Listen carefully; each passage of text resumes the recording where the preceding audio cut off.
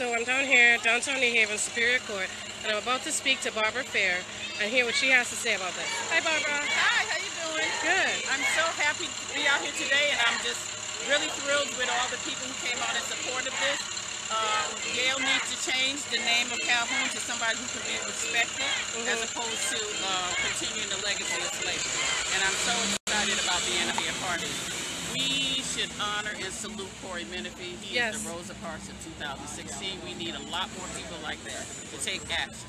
I would say one day we have to get off our knees and stand up and walk in our power. And until we're ready to do that, we will continue to be exploited, and there's no one to blame but ourselves.